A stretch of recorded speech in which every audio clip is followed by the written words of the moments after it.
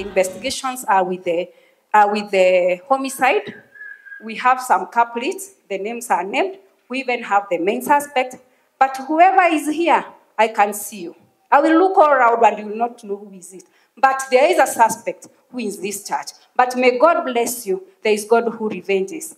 Tungeomba tu Mungu atujalie na Mungu atupe nguvu na kwa hii safari justice ionekane kwa mtoto wetu. We want to make sure that this actually does stop. Every day in the newspapers, we have pictures of people's daughters and sons who have been killed in mysterious circumstances. And every time, we are told that the investigations going on.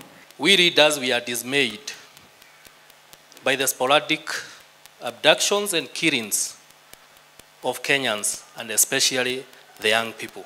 We do not want to see further escalation of these unexplained deaths.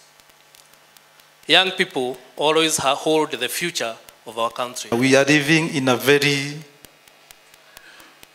sad times where we have a society where the future of this society, their lives is being terminated through premature death, so many abductions, and it leaves us with a question: are we really working hard to prepare the future of our children if they are not safe during their early age?